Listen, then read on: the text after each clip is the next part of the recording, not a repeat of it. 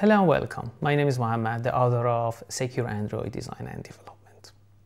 I'm here to explain how the book will help you, why it's important to read the book or knowing about secure design and development, and what this book will provide to you. Let's start with the why. We know that we can find Android everywhere. It's in our TVs, it's in our home devices, it's in our smartwatches, it's in our smartphones, and recently you will see that the automotive companies are using it widely. So it's not just about user privacy, it might be about the user and client safety as well. For example, you are developing an application finance or banking. It's the financial information of your customer and client and the user as well. When it comes to the automotive, it's about safety as well. And you see, we are able to make the life easier for our users, or we might threat them by not taking care of the security. The second reason is that we cannot count only on Google facilities. Google security facilities in Android. Android has one of the most advanced, security layers in sense of operating systems. But we are dealing with input and outputs. For example, in commercial applications, you are getting information from a remote server. So I think that's totally unacceptable to see a SQL injection vulnerability nowadays, because we know that at least for more than 2 decades, So we need to know the basics, we need to know the concepts, we need to know how an attack will happen, and then provide a proper protection to defend. Let's talk a bit about how this book will help you. First of all, when I was writing the book, I was willing to provide a roadmap, something that helps you in different stages of software lifecycle. Second of all, I would say that we need to have a bird view in security. It's not an action, it's a continuous effort to deliver a secure product or project. And I would say that I have tried to give you 360 perspective in secure design and development in Android. It will start explaining different aspects of security. For example, when you are dealing with architecture and design, what should be kept in your mind?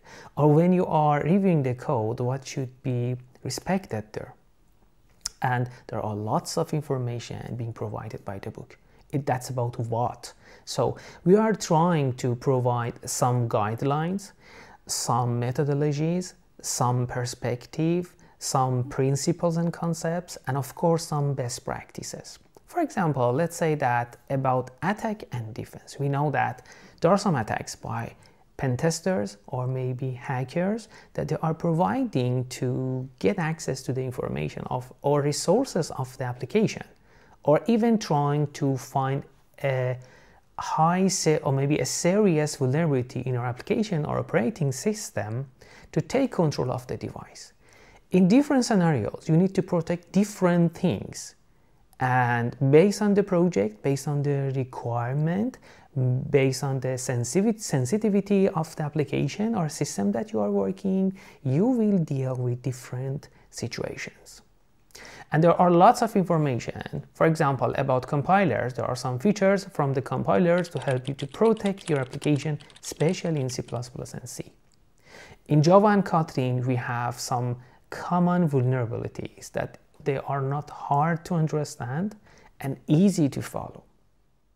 And my final word is that this book is something that you can keep in your library, that every time you are dealing with a problem, you can go there, you can take it and look into different topics and find the steps that you need to take, or at least getting some idea that what should be done.